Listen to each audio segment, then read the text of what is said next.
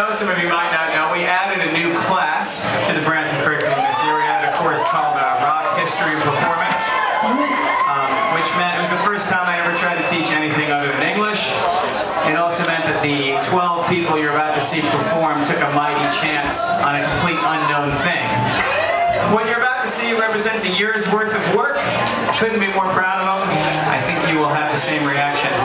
Now the band has been arguing all year about what to call itself because the idea of coming up and playing as Branson Rock Band made them all very uncomfortable.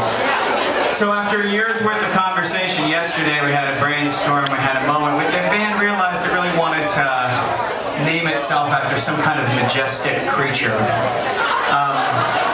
It was, we were thinking, do we want something mythical? We want to be, like Griffin. Then we realized we have a Griffin, and that would be a bad idea.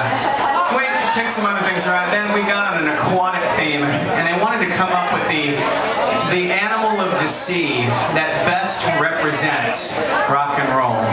So, ladies and gentlemen, you please welcome in the first ever complete set performance of a Branson Rock Band. Give it up for the mighty Manatee!